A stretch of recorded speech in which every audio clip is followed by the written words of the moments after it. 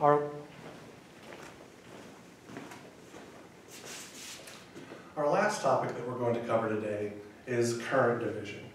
Current division, like voltage division, is a tool that's used to find the amount of current that flows through a particular resistor when it's part of a parallel resistive network.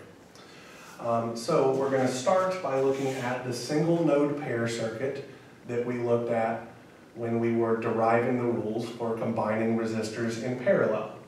We see that everything is in parallel, so we should have a common voltage V over all of these resistors. And again, I'm going to choose to put my positive polarity on top.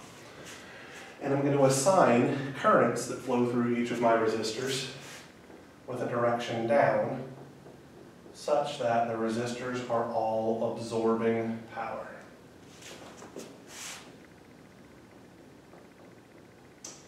I can write a Kirchhoff's current law equation for this system where IS, the source current, will be equal to IR1 plus IR2 plus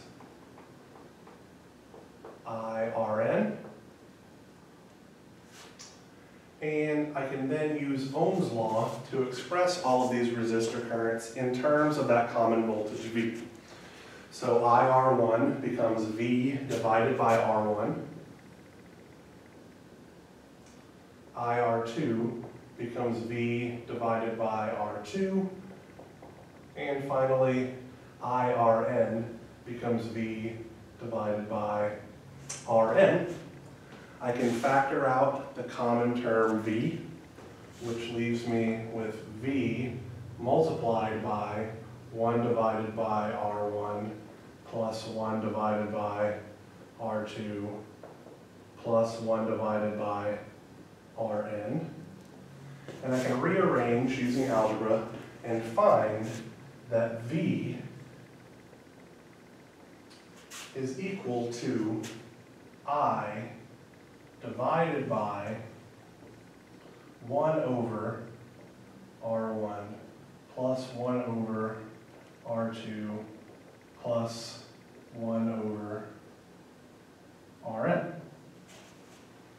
I can use this to solve for any individual resistor current without ever actually solving for the quantity V.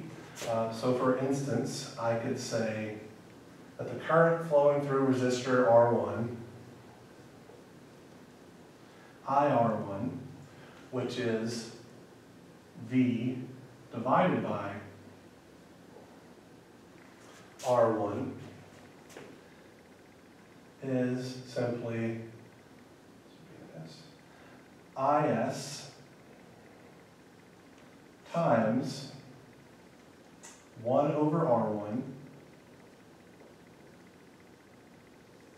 divided by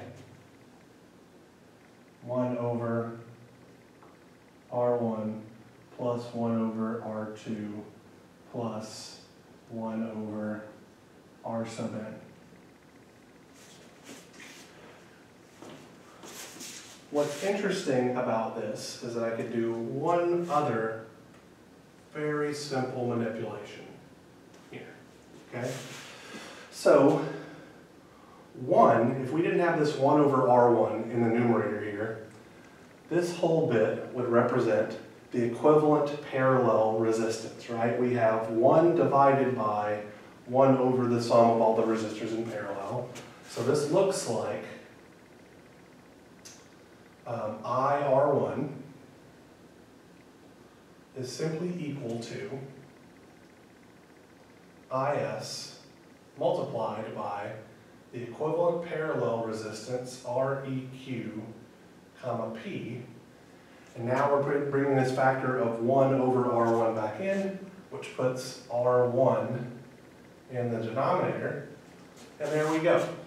So we have almost the inverse relationship that we had for voltage division.